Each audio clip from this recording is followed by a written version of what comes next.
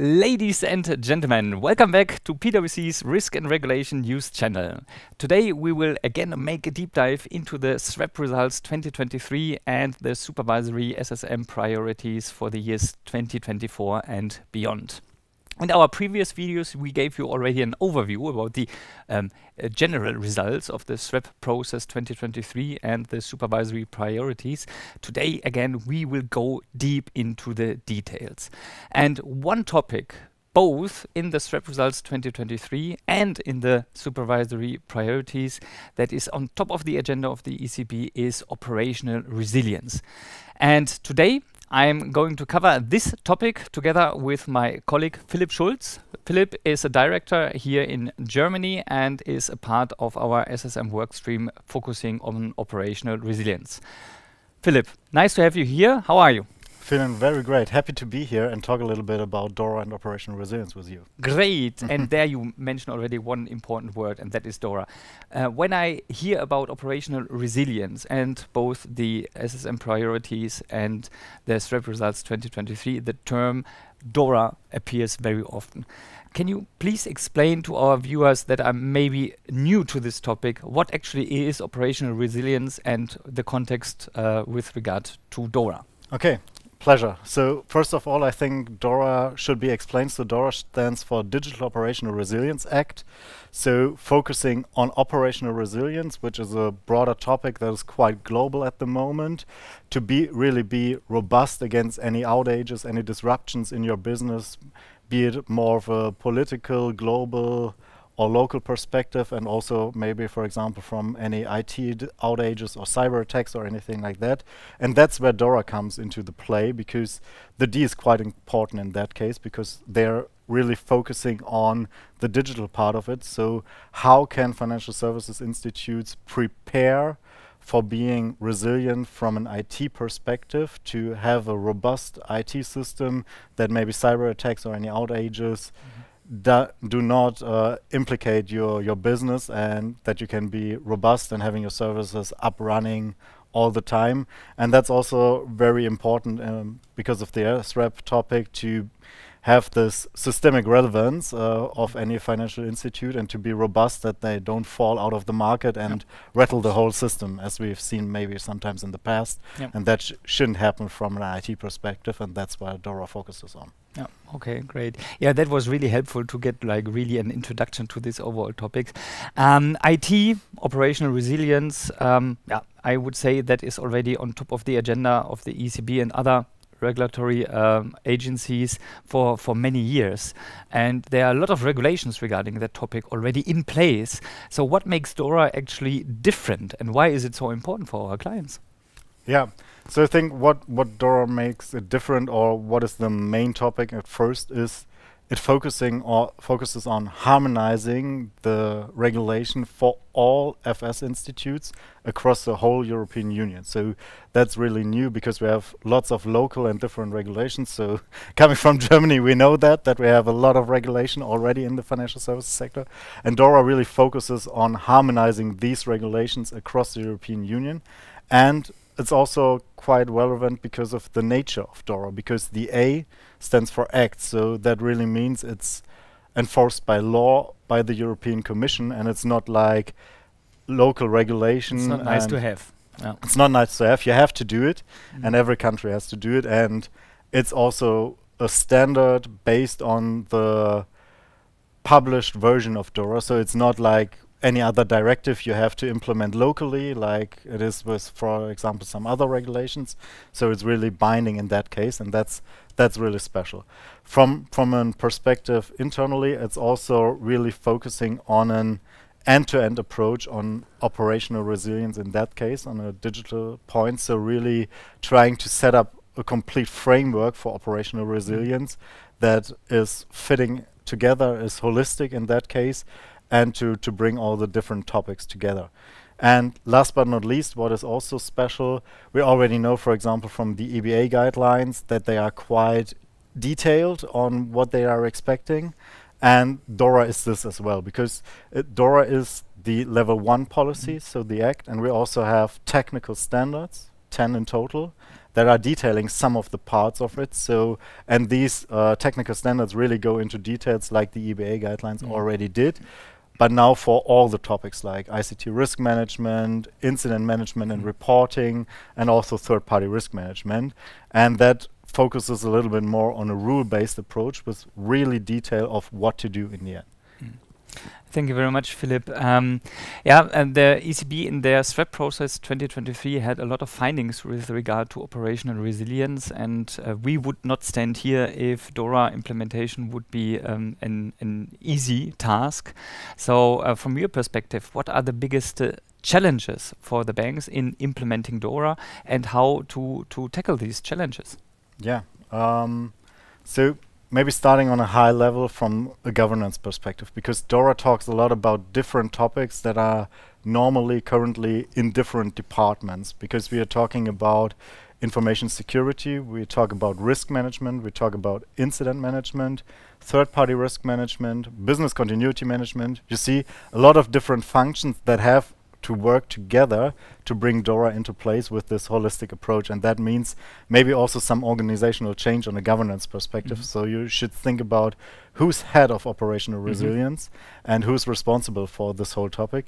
In the end, DORA states out very clear, it's the board of directors, and especially also the board of directors where business decisions are made. So it's a really high-level topic to implement, but you also need someone who's responsible operationally, and that could be a head of operational resilience. And the discussion at the moment is, who is that person?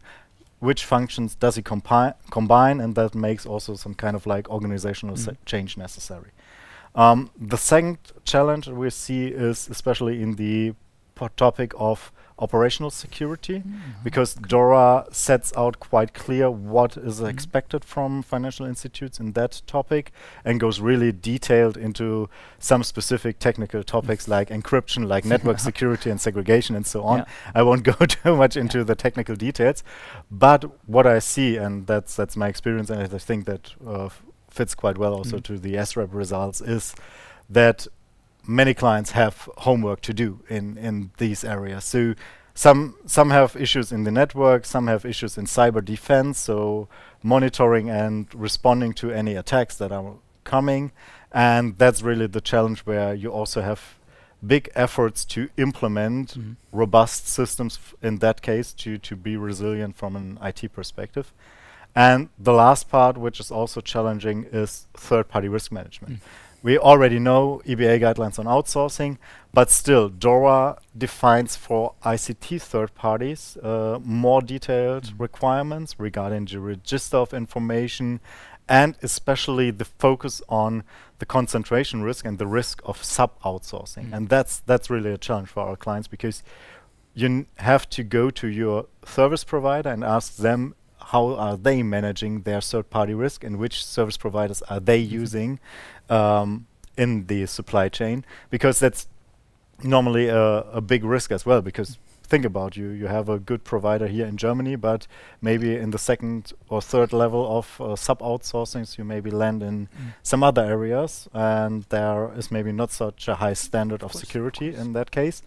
And you have to be aware of, at least for the critical parts of your business, where are your data, where's your data managed, where's your data stored, and also which service providers are used. And that's where we really digging into working together with financial institutes as well as third-party providers, how to set up this whole framework and getting this to work in the end.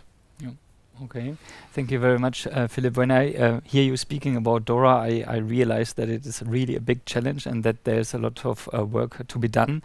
And also, if I look to the SREP results 2023, the topic of operational resilience is very high, and there are also a lot of findings actually from the ECB within on-site missions. So I could imagine that it's a quite big challenge to start actually working on this, because there are so many topics that the banks have to handle. You do a lot of projects with regard to operational resilience and with regard to DORA, and you are very experienced. What would be your recommendation for our clients? Where to start? What are the most important topics that they should start on right way? Yeah. So I think from a timely perspective, because we haven't talked about that. So DORA has to be implemented by January 2025, so just 1 year to go from now on. So you have to focus on the right topics. And I think if you haven't done it yet, a gap analysis is always a good idea, especially combining this with current regulation you already have in place, for example, like in Germany, BAIT and so on, or the EBA guidelines. So what we are doing is we come with a set of comparison with current regulations and the new regulations from DORA, so that we can focus on really the new parts, for example. So, but a gap analysis is a good start. But nevertheless, I would also recommend, because of the timing, that you go also into implementation right away, because we already know some topics that are new. I mentioned already the register of information, and there are new data fields that you have to implement and that you have to gather from your third party. So nevertheless, if you don't have already defined what an ICT service is, for example, or what you have to put into this register, you know what information you need. So start right away with implementing this register with the missing information, for example. And then one of the first steps is, and that's also where DORA is focusing on, is defining your critical or important functions. That's a concept we already know from EBA guidelines, for example, but to be honest, I think it's not completely implemented in the market yet. So you really have to think about what are my critical services from a service perspective, so an outside perspective to the market, and that's normally missing in the work that has been done in the past in business continuity management and so on, and really to define this critical and important functions, because these are then the functions you have to focus on most for defining this. So we have an approach where we say, okay, we're using current methodologies, for example, for defining this critical or important functions, and then to focus on the implementation, especially on these topics. And that's also my next recommendation, to really think about what can be done until January 2025, and to focus on the risk areas, to start with them and have a clear prioritization, and maybe also an outline for the upcoming years, because DORA and implementing operational resilience is more like a marathon than a sprint, because you have to go on with this, because there are so many topics and so much effort in it. You won't be ready completely by January 2025, but you have to go with this. And maybe last but not least, because we're talking a lot about regulation and so on, from my perspective, what's really important here is DORA focuses on operational resilience, and we see uprising cyber attacks and dependence on IT every day, coming with AI and so on. It even gets more IT and digitization in it. So operational resilience, also from an IT perspective, is really an important topic, and you should think about strategically how to implement these topics. So if we are doing this work, we are always thinking about not only how can I comply and put my policies in place and so on, but we are also always trying to set up what could be a good technical solution in that case, for example, for vulnerability management, for third-party risk management, to be efficient and robust in that case.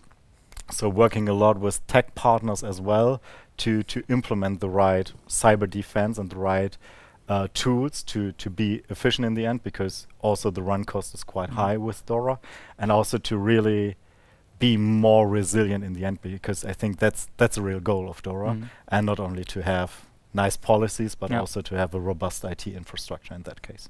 Perfect, perfect. Thank you so much, Philipp, for this great overview. Ladies and gentlemen, that's it already for today. I would like to repeat two things that Philipp said today, which I think bring it really to the point, what is important about DORA and operational resilience. The first one was start right away. Doesn't matter if you're starting with a gap analysis or directly with the implementation, you need a combination of that. And the second important thing that you mentioned was that this is not a boring regulation, it's a regulation that makes actually really much sense. There are a lot of threats, cyber threats out there, and banks have to be prepared for that, simply to keep up with their business and not creating too big losses. So thank you very much again, Philipp. pleasure. It was a great conversation, and thank you very much for your attention, and hope to see you soon. Bye-bye.